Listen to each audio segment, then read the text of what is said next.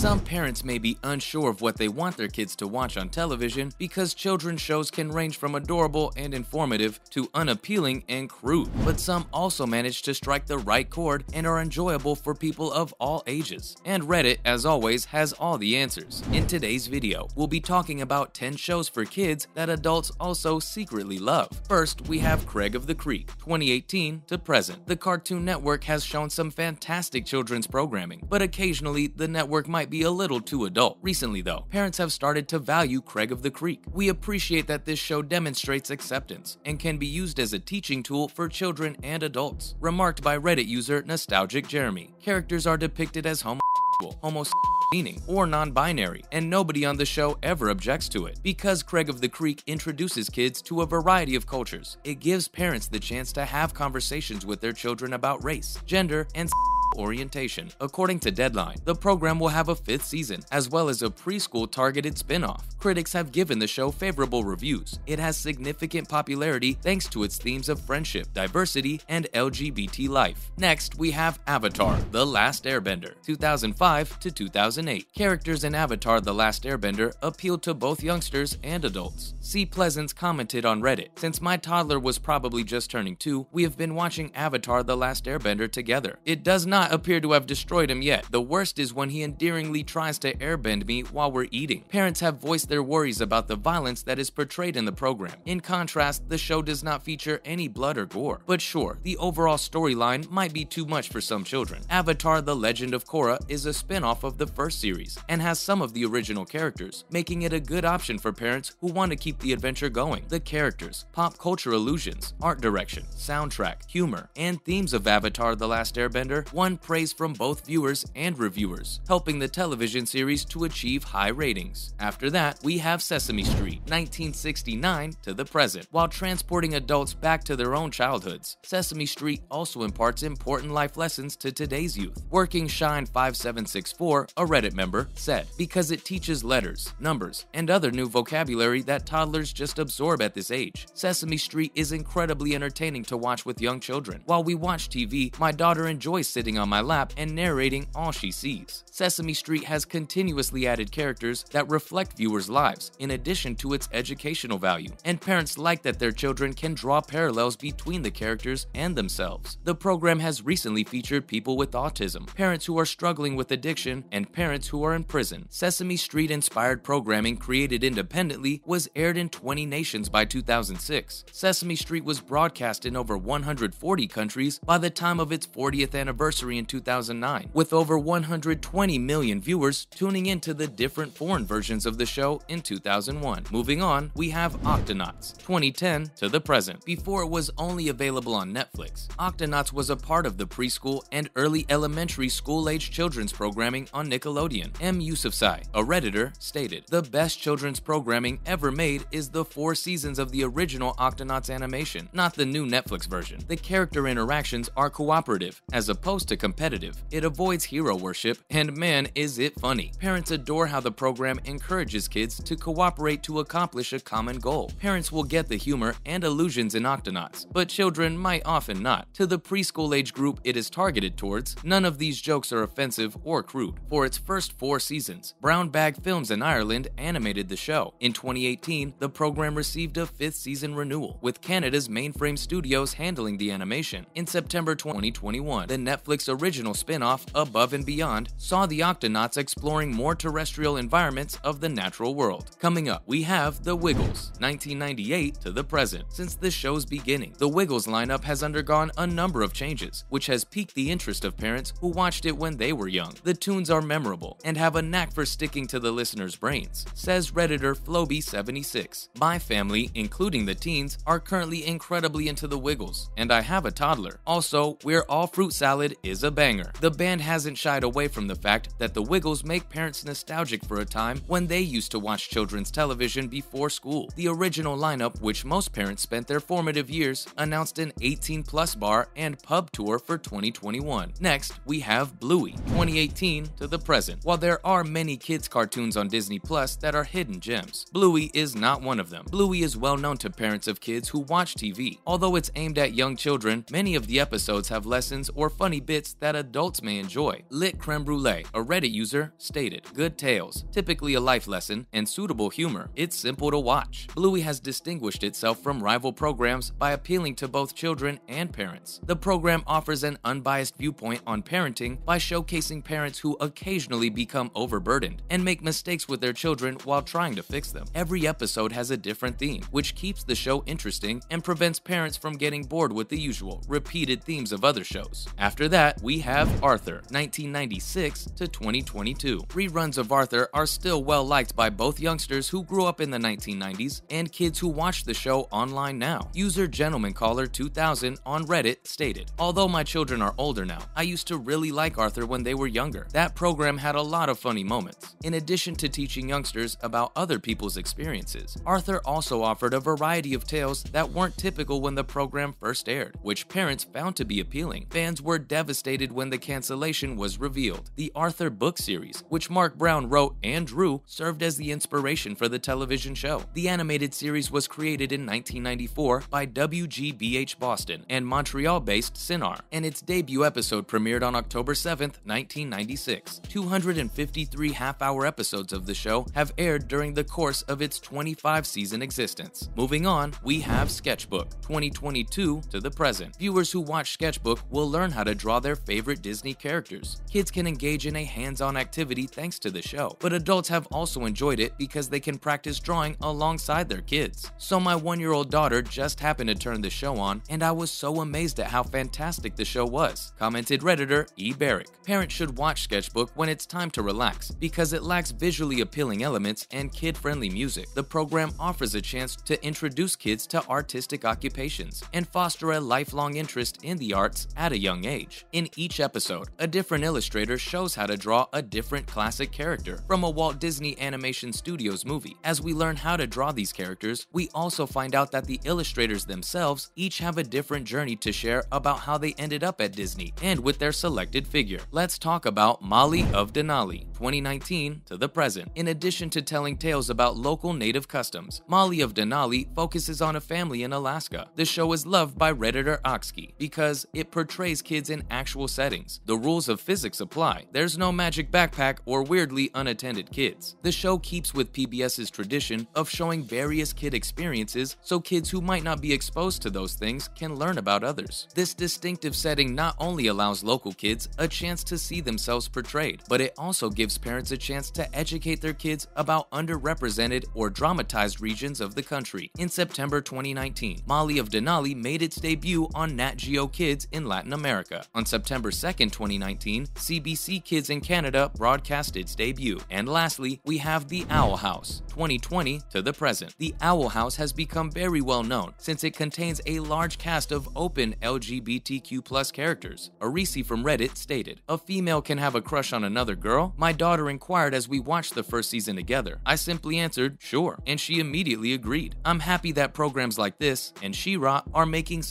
partnerships acceptable for children to observe. The Owl House has provided parents who have never seen themselves represented with the opportunity to introduce their children to a topic that resonates with them and to start a dialogue regarding orientations. Disney has continued to release new episodes of the show despite opposition from some organizations that don't support LGBTQ+ people, and there are no plans to cancel it because of all the hate." That's a wrap for this video. Which of these shows do you plan to watch with your kids? Let us know in the comments below. Make sure to give this video a thumbs up and subscribe to our channel for more videos like this. Thanks for watching, and we'll see you next time.